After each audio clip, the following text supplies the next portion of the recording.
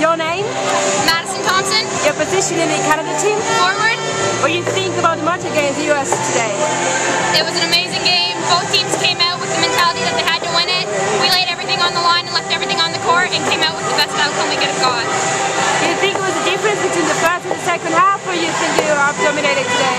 I think we started strong and our momentum carried to the second half, and it's just something that we've been working on, playing the full 40 minutes.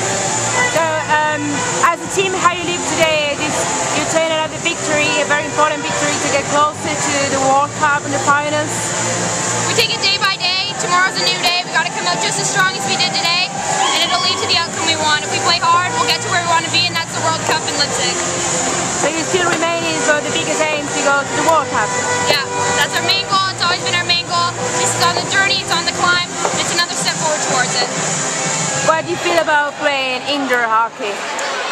Indoor hockey is a different game. If you're a 3D player like myself and you're a fast player, it usually plays your disadvantage, but now playing 4 people on the court, I'm able to use my speed. I'm still not used to not being able to raise it, but it definitely benefits your skill, and we see that here when we play Uruguay and Argentina. Their stick skill is amazing as always, and we can always learn from it.